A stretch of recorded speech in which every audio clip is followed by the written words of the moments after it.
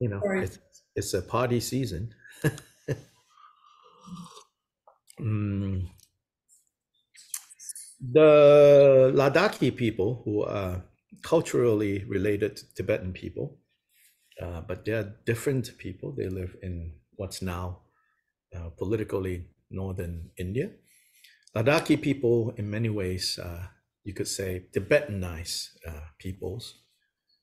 They celebrate their New Year in December. So there's the Ladakhi Losar.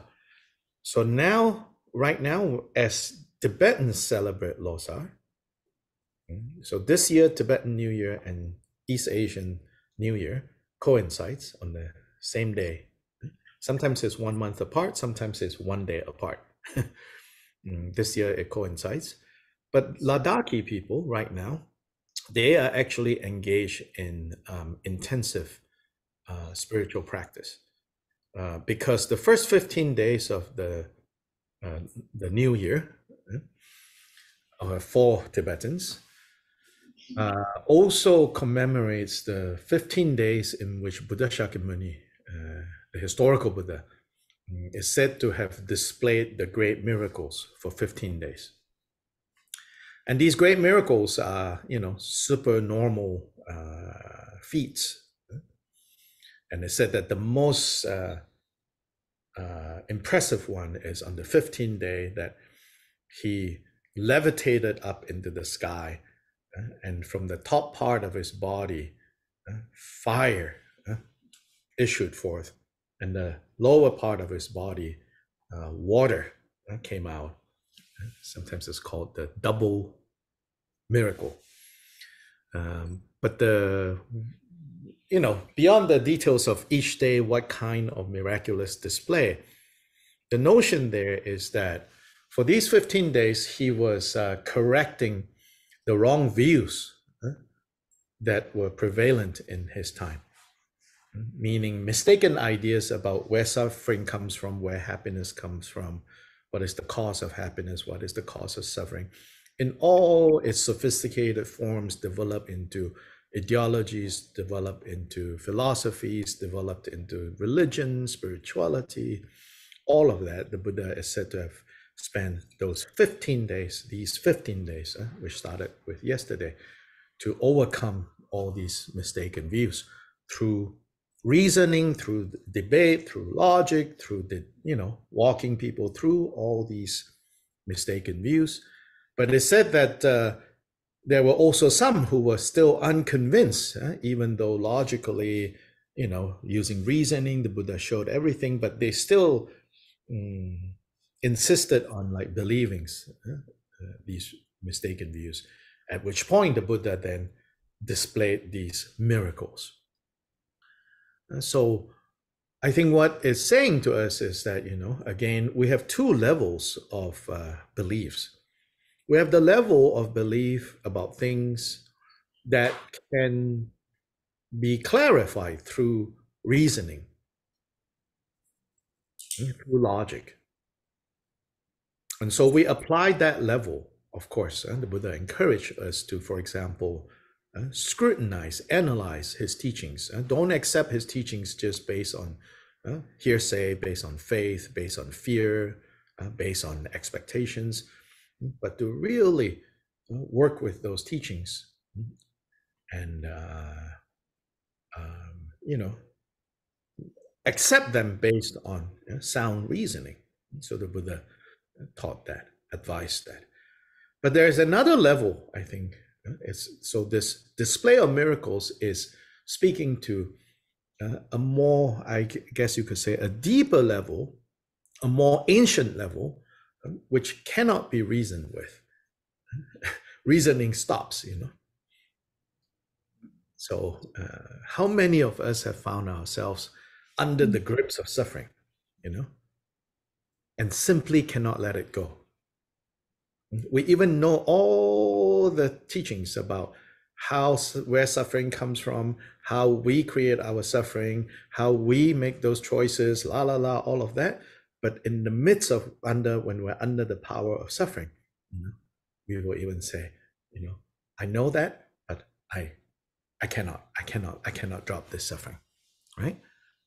So this is that ancient layer where then, so that ancient layer of like stubbornness, of not willing to let go of suffering, despite knowing better, right? We say, I know better, but I can't, right?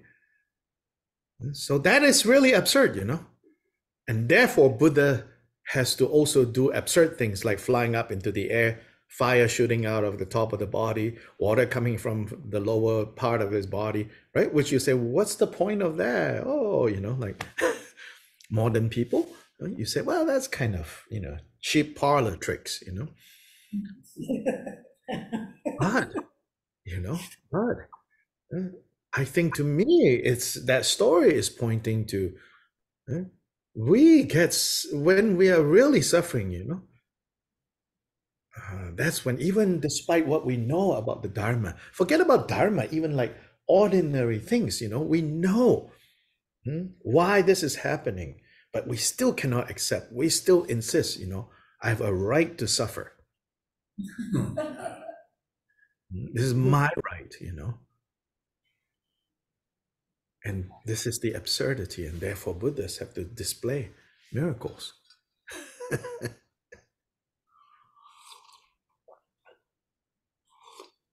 So these 15 days, it said that whatever we do that is virtuous, when we do them and we remember the significance of these 15 days, then the good that we create during these 15 days, the effects are multiplied. So this is called the million multiplier month.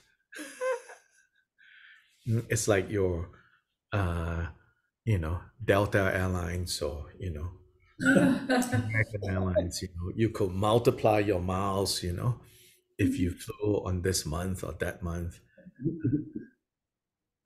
Or if you pay some extra money, they could multiply your miles by 3 times. And so they stole this, from the Buddhist. We have merit multiplying months. This month is one of them. And then during the Buddha's enlightenment, the Vesak month called Sakadawa, is another one of those months. And I never quite really understood, how like at least the logical part, how this works, like how is it that, the merit can multiply? But I think I finally got some insight into that, which is, it is not merely that when you do something virtuous during these especially 15 days, but it extends to the month, but the first 15 days, not merely that you do something good, you do something virtuous, but when you do something good and virtuous and you recognize that, and then you say, and I'm doing this because right now is the season of remembering what Buddha Shakyamuni did. It's when you kind of tap into that, then there is great power there. Then the merit, so to say, is multiplied by 1,000,000 times. And that multiplied by 1,000,000 times can be dedicated to all beings. So this is 15 days of engaging in virtuous, good things. So be kind to each other, be kind to people around you, be generous to them, be patient with them, generosity of mind and time and resources. Be extra vigilant with disciplined conduct, and then pay more attention to your mind stabilizing in bodhicitta, the meditative concentration of bodhicitta. So if we do this, during these 15 days, then it's very beneficial.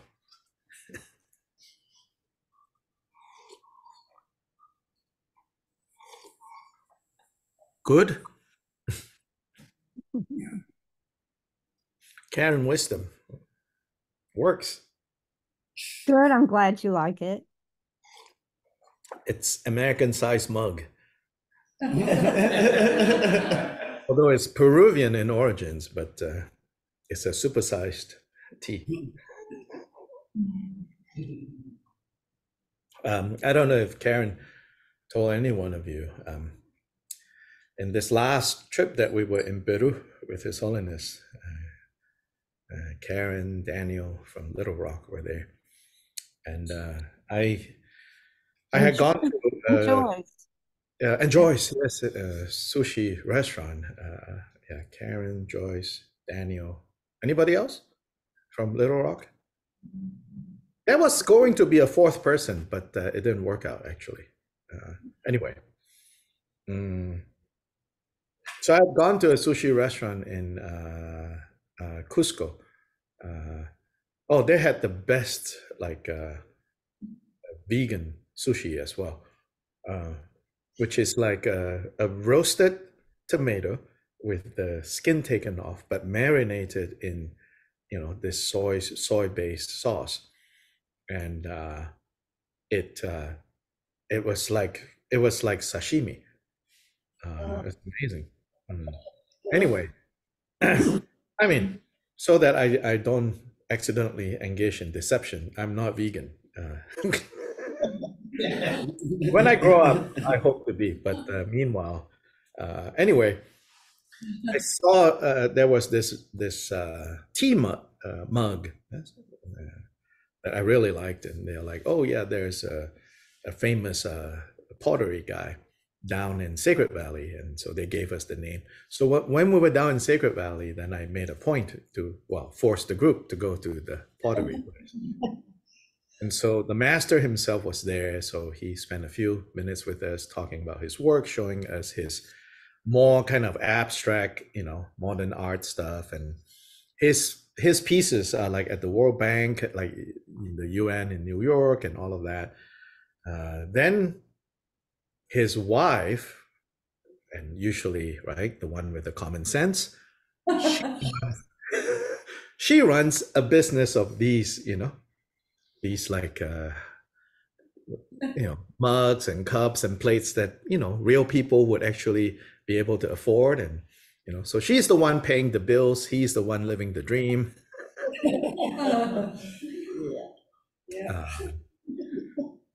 So as we were in there buying this pottery, talking, it turns out one of your sons live in Little Rock, of all places. No. And they have a little, Karen, they have a little place in Little Rock. They have a house in Hillcrest, and in their garage, they have his stuff. Okay. And so they are so sweet. So I went over there and bought some stuff for Dr. Lye because he's got a collection going on. And so I took that when I went to Asheville. So anyway, yeah. So we had a group of you guys out here. It was really wonderful. Joyce, Sarah, Zach, and Karen. Did I get everyone this time? There were four. Yeah, that's four. Yeah. 4 people came recently for His Holiness's programs at Urban Dharma. Everything went really well. It has been a whirlwind because I was gone since Peru. In the middle of October, I had been gone the whole time. And then I got back here a week before His Holiness arrived. And then and many other people arrived, and thank goodness to the other people who arrived. Because here's the thing, right? I think you all understand. When you like go attend a Dharma event somewhere else, basically you have all the time and the leisure to be helpful, to do things, But when you're hosting a Dharma event in your own hometown, no matter how much you tell family or work or your pets, I'm going to be busy that weekend, you cannot get away from needing to take care of them as well or do things for them.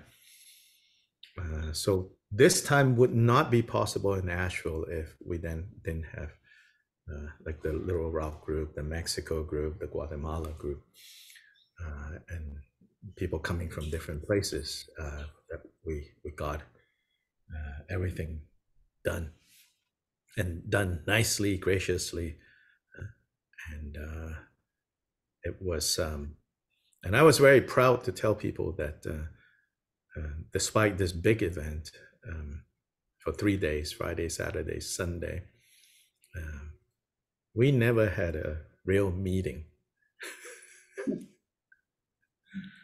There was no committees, there was no meeting, there was no leader of this, group or that group, or, there was no subcommittees, nada, nothing at all. There were things that needed to be done, and everybody stepped up and did things, and then, ta-da! So that's the plan and the goal moving forward, right? Never to have any meetings, and hope to get everything done. I was like, that's the definition of, like, in the Tibetan tradition, we always talk about, spontaneously arising and spontaneously blah, blah, blah, spontaneously blah, blah, blah. Spontaneously doesn't mean, like you don't do anything. Spontaneously means that somehow the chemistry of things are so in sync, then everything gets done seemingly effortlessly.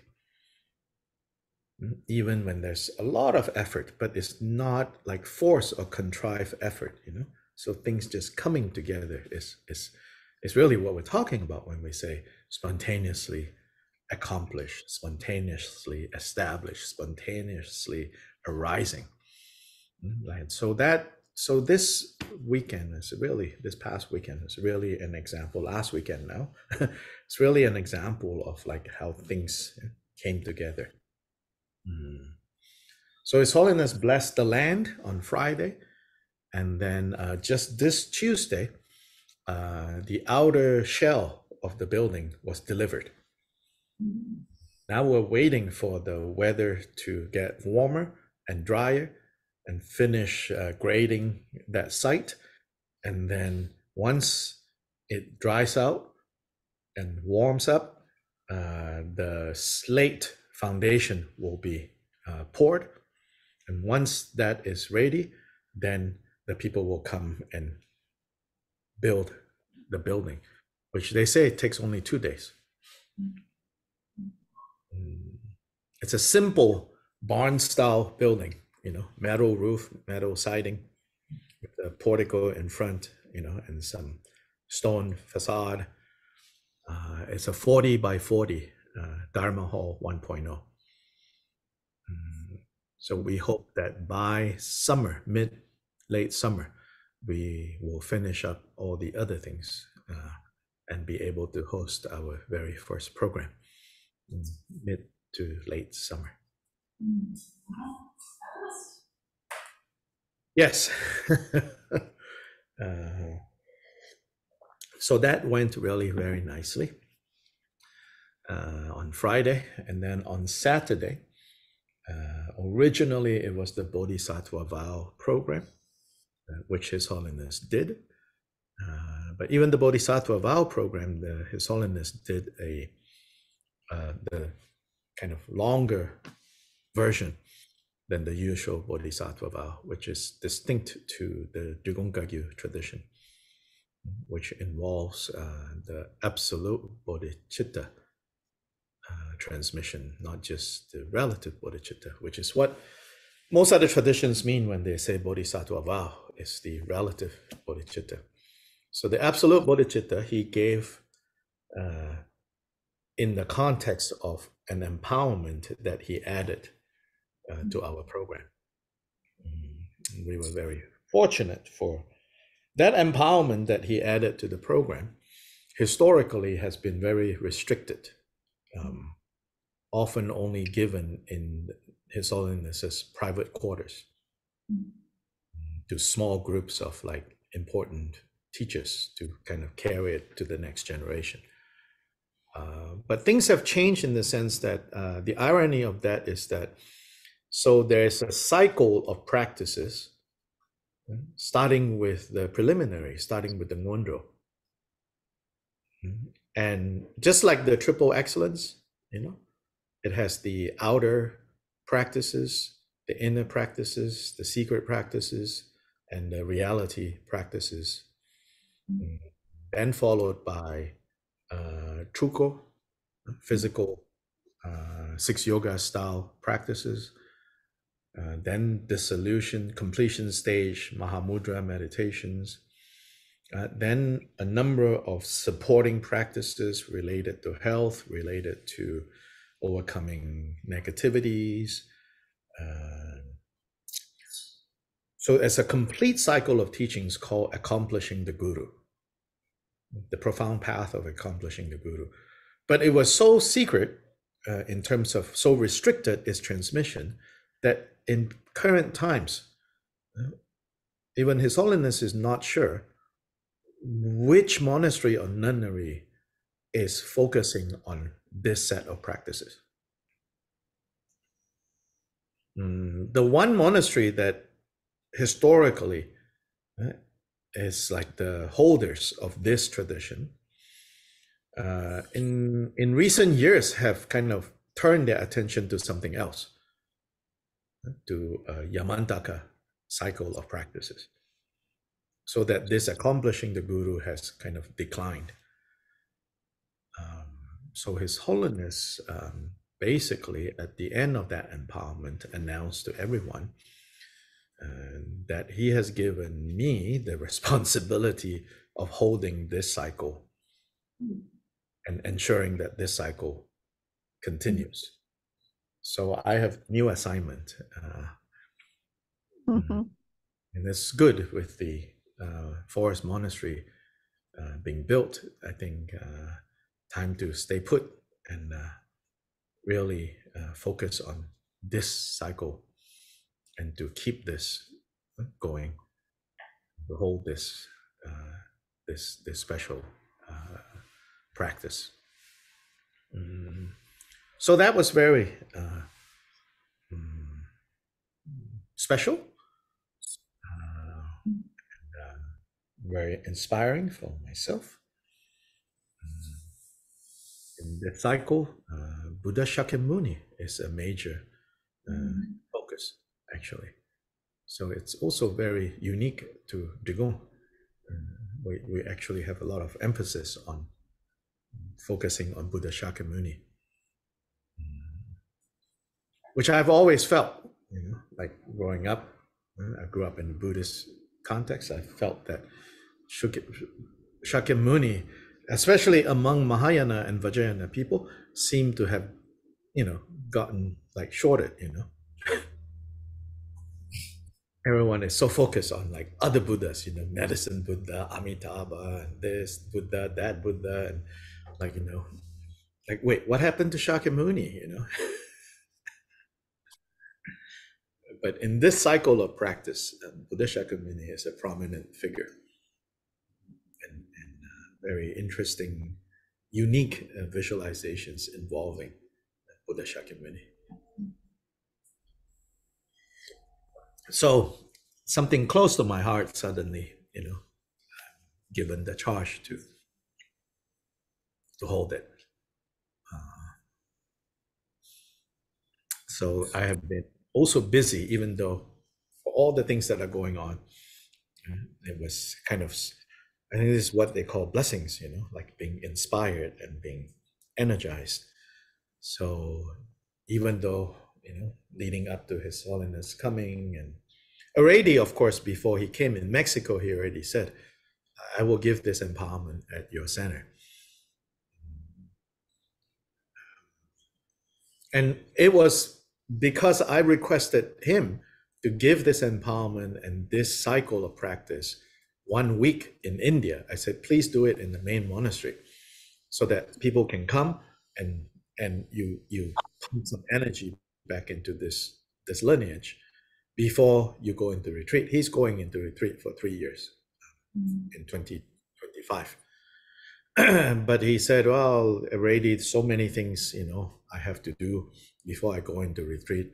I don't know if I can do that. And also he says, the main monastery is quite busy already with all these things that have been scheduled.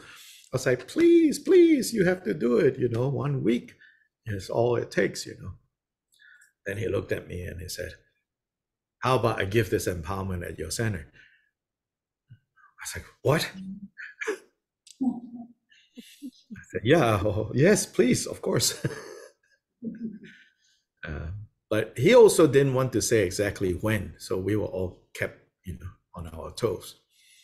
Like he didn't say whether. At first we thought maybe Thursday night before everything started, Friday night. And in the end, he said, I'll give it when I give the Bodhisattva vow on Saturday. So many people who signed up for the Bodhisattva vow on Zoom were surprised by the announcement at that point, saying, and after the Bodhisattva vow, His Holiness will continue into giving this profound path of accomplishing the Guru. So anyway, as I was saying, so during all this time, I was very busy working on translating the beginning sadhanas needed for this cycle.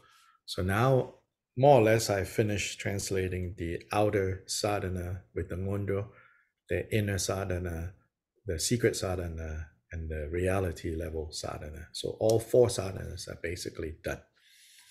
I just have to clean up the translations, and then they will be ready. So that's report on current events. And you all have been continuing, right, with the Pomodrupa's Lamrim text, yeah? Yep. Where are you guys now?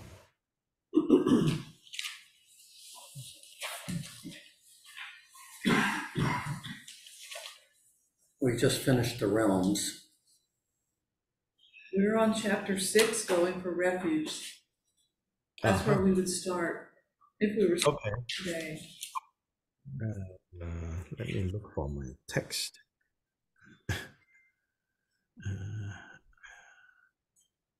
I believe it's here, but where did it go?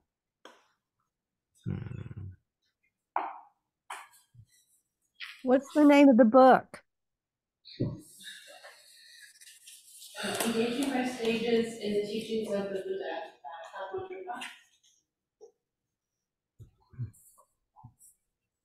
Yeah, it's a PDF file. I've got the book. Yeah, there's also the book.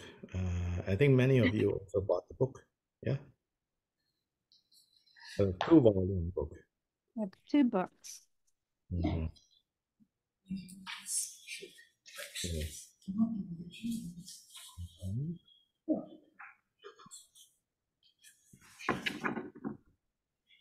Dr. Lye, we did have a question about the realms. Sure. Whenever you're ready to. You can start there and take us to the page. Yeah. It's me? Yeah. Yeah, I'll just. Thank you. Okay. What page? Page that holds the question? Yeah, Steve, do you remember? No, it's a broader question that it's general with regard to how we are to understand the hell realms. Oh, right. Can you ask it, Steve? Do you remember how to word it? Okay. Yes. How do we understand the hell realms? So first of all, tell me what's the problem? Well, we assume there's some question as to how literally to take this, and even if it's literal or not, how we would understand that within the cycle of birth and death. So let's turn that around and ask, what does this tell us, that we need to figure out how to understand what is said here. What does that tell? Yeah, what does that tell us about us?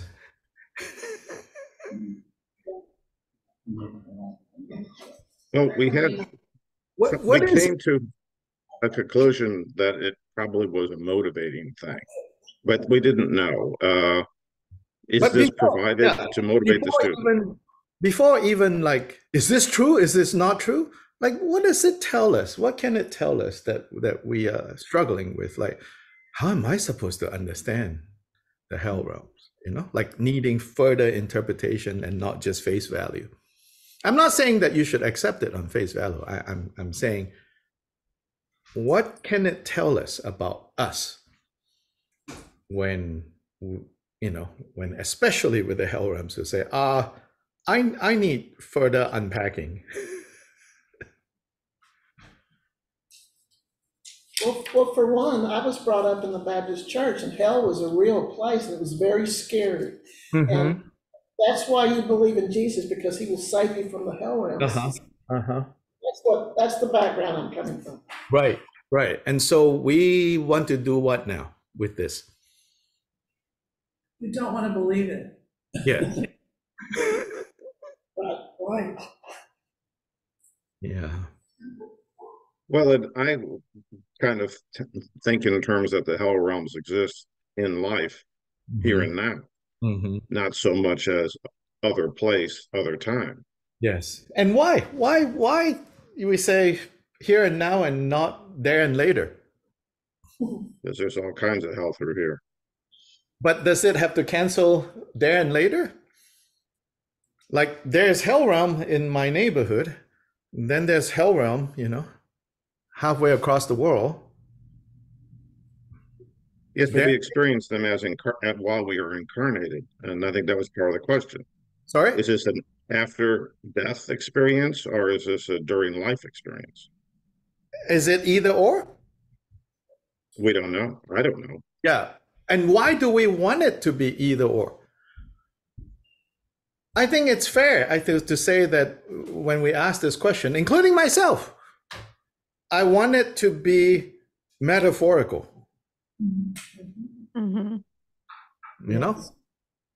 I remember reading a survey that was done, I think the Pew survey on religion, you know, this very, I don't know if you all know about it, a geek in religious studies, like academics, you know, we know about this, you know, there's the Pew survey on religion, Pew Trust, you know, and there's a high percentage of Americans who have no problems believing in heaven, but don't like to believe in hell. And it's like, so it's like logically kind of inconsistent.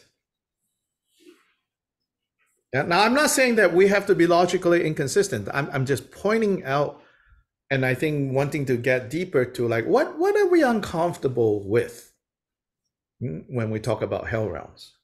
And I think when we understand that, then more important than whether it's here and now, there and later, metaphorical, literal, there's something more important that we have to understand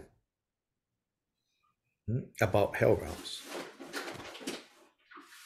We suspected that. That's why we're happy you're here. Yeah. So what's that? You know, what is this? What is this more important thing that we should understand? And then also to help us navigate through, right? I mean, it's like saying, I was scared the bejesus, no pun intended or pun intended, by this hell talk. So now I don't want to believe in it. Well, yes, it makes sense on an emotional level, you know?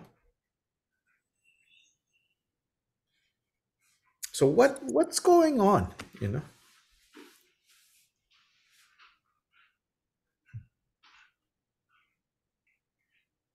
I think it's a state of mind. And what is not? So it's more the fact that the hell realm is inside of you, and because everything can be going right all in the world, but you're in hell realm in your head, and that's impermanent. I mean, knowing that it's impermanent and that you'll eventually go into another realm. Yes.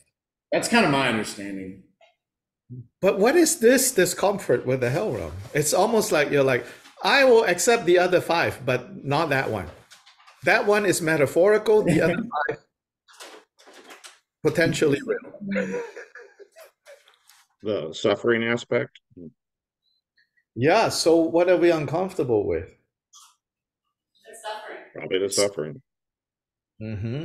And so will the suffering go away because we think it's metaphorical? No. Nope. Yeah, so we should not fall back on the metaphorical so quickly. Neither am I advocating, this kind of fundamentalist, it's real, right? But it's not so easily or so automatic or so simply real or not real. How real is it? As real as, what I'm experiencing now. How unreal is it? As unreal as what? What I'm experiencing now. First, we have to get that. Can we really get that, Do we get that first? Before we metaphorized the hell realms. If you have metaphorized, I don't know if that's a word, but if you metaphorize the hell realm, then you have to metaphorize the animal realm. You have to metaphorize the hungry ghost realm. You have to metaphorize the human realm and the demigods and the gods. Then it has to equally apply to all 6 realms. The 6 realms were identified and taught, not so that you can say, oh, this is metaphorical, this is not metaphorical.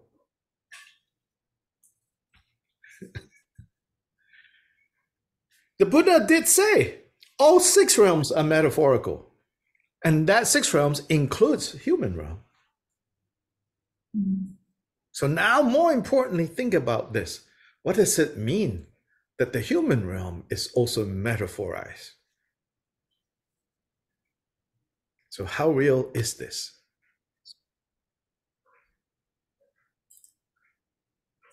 How real is that? Right now, very real. Probably unskillfully so, very real. And if right now this is very real, then the way these hell realms are described will become also very real when you are there. If this here can be experienced differently, less solidly, less stuck, less rigid, then when the hell realm turns up, it can also be experienced similarly. Do you see what I'm saying? Yes. Yeah. So the important part is to train your perception and experience of this.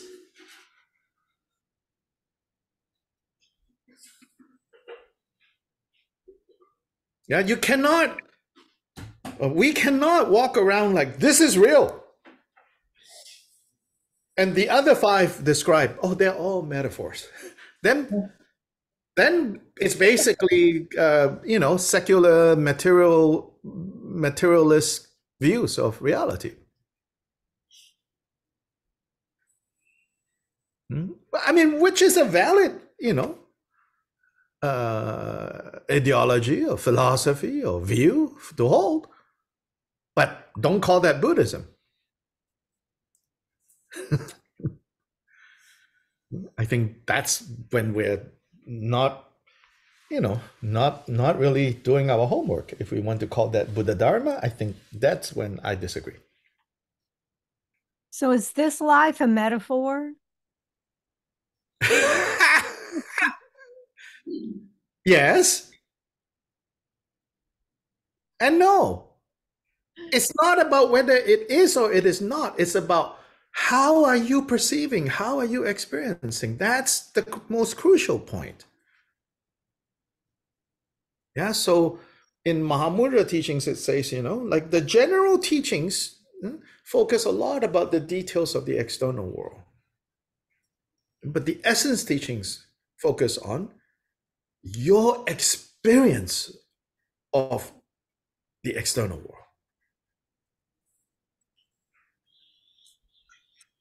So we say the general way is to analyze the nature of phenomena.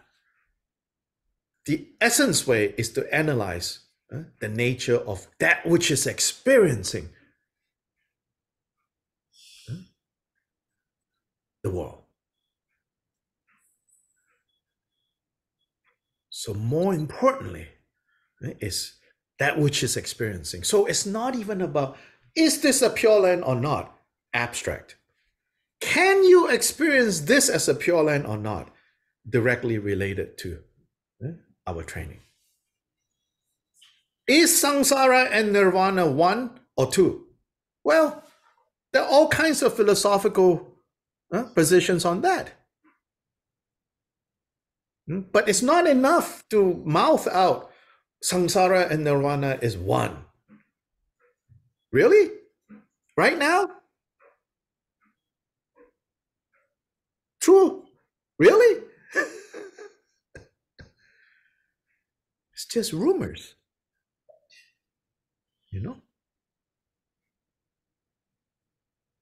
Our task is not to believe or to reject. So in Mahamudra it says, neither accepting nor rejecting. It means this, the Dharma is not, you don't, it's not the right relationship with Dharma if you feel like I need to accept this, I need to reject this. But rather, is this real for me right now?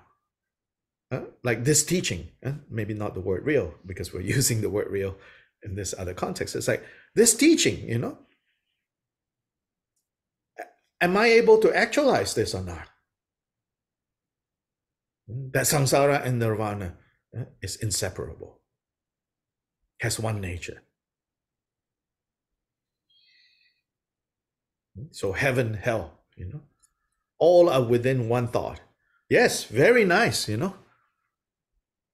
that those words, but have we experienced that or not? Maybe sometimes, fleeting, right? I think yes, in fleeting moments we catch a glimpse of that, and then our confused habit patterns take over. Then we go back to business as usual, bad business as usual. Yeah.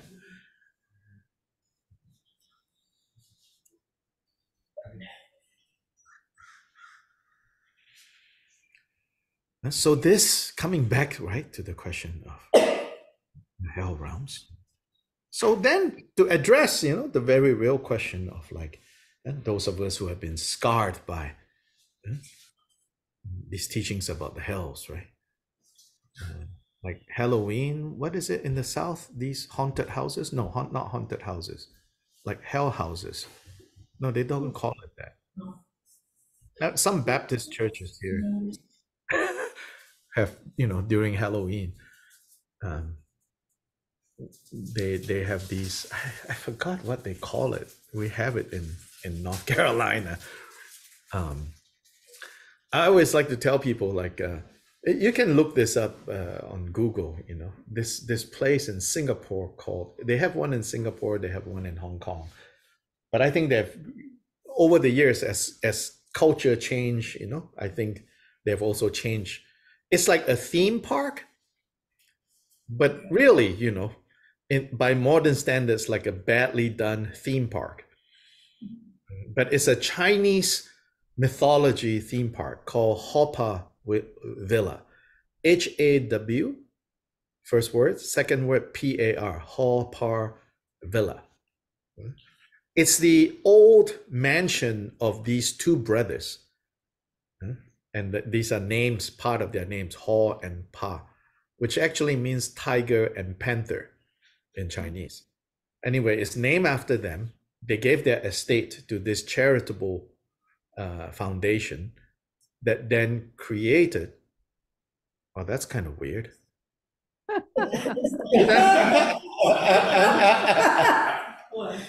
I didn't do anything, okay? Confetti. It's like confetti. Yeah, confetti just fell from the sky. Happy New Year. Happy New Year.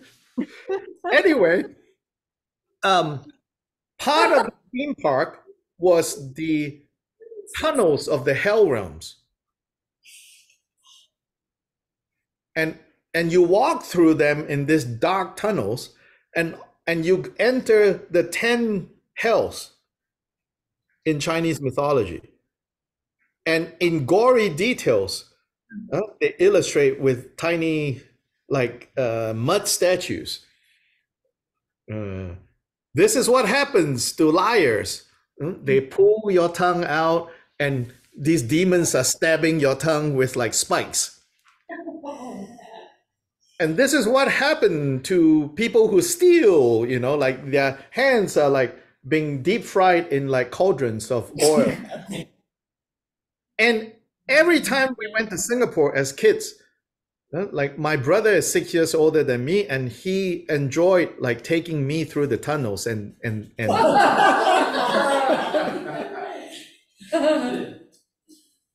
and so I have the equivalent of, this kind of like, and like, no, I don't want to go. And, it's like, no, you have to go. It's like every year reminder, like, behave yourself or you end up in one of these hells.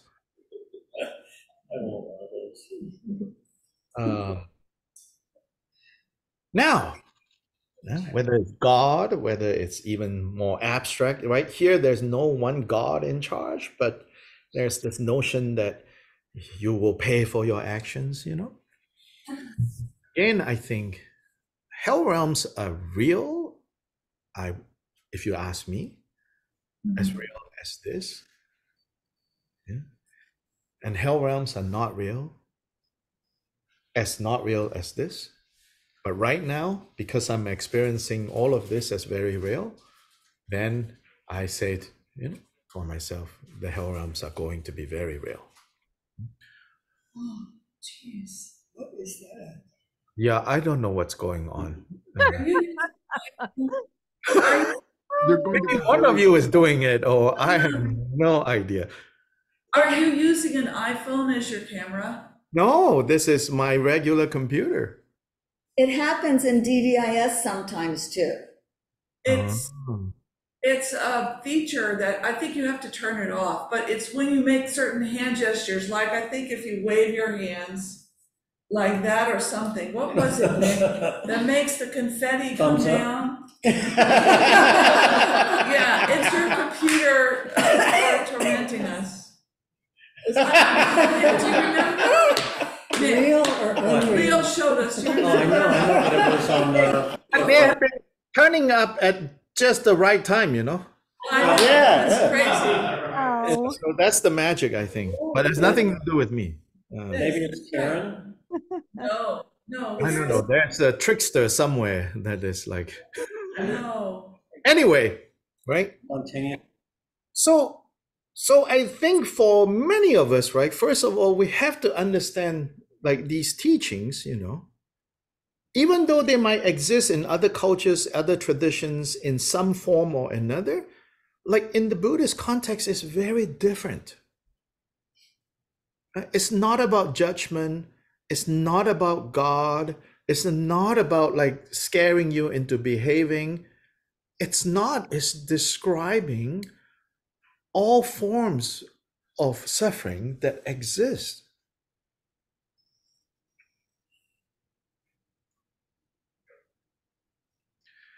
In Shantideva's Bodhicharyavatara, he says, where did all these demons of the hells come from? Where did all these jailers come from? They come from our actions. He doesn't quite say, that these are metaphors. They have words like this. You know, if it is metaphorical the way you and I think of it, you know, Shantideva could easily just say that, you know, like why beat around the bush? Because this is not how you're supposed to relate to these teachings. It's understandable given our background that we immediately relate to it as true or not true, real or not real, literal or not, because we think those are the right questions. But the Buddha gave them not to raise that question, but rather to help us understand that which is experiencing this, that which creates happiness and suffering. Do you understand that? That which creates suffering can create so much suffering, so much as it is described here in the hell realms. Can you see that you can create so much suffering and cannot get out of it? And likewise, can you see that this can also create so much happiness? But whether happiness or suffering, as long as they are still part of the six realms of confused existence, so now we get to the more important points. Whether extreme happiness or extreme suffering, whether the things that you like or the things that you don't like, as long as they are still under the grip of this creature, right, the wheel of becoming, as long as they're still under the grasp of ignorant confusion, even the happiest realms of existence, the God realms, they are unreliable. They're not unreliable because someone is out to deceive you. There's no Satan figure hiding behind causing mischief. They're unreliable because by nature things are impermanent, subject to change. And if our hopes for happiness and our self-identity is going to be built based on conditions that are changing, shifting, moving, unstable, all those are neutral, right? Neutral factual terms. Unreliable is an emotional term, right? Shifting, changing, impermanent, even unstable. All those are just factual description of everything around us. And out of that, we have the emotional word of unreliable.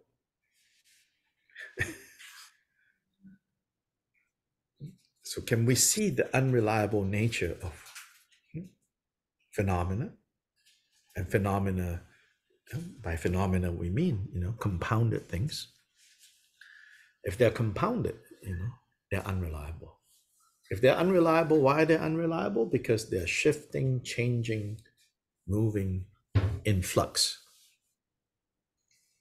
And as for that, it's neither good nor bad, right?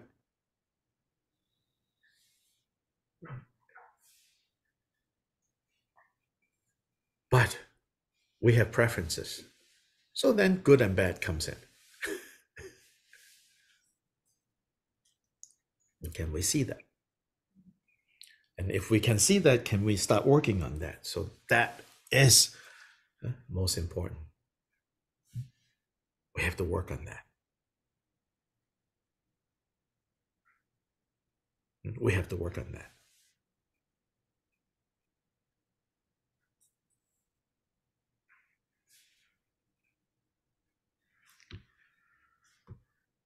Yes? That helps me a lot. Good.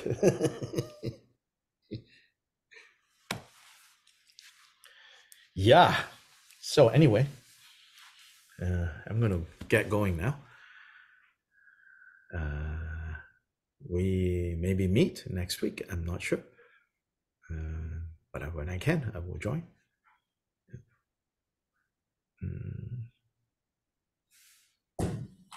Thank you. Thank you.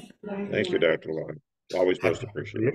At the start, all your New Year resolutions can be new again.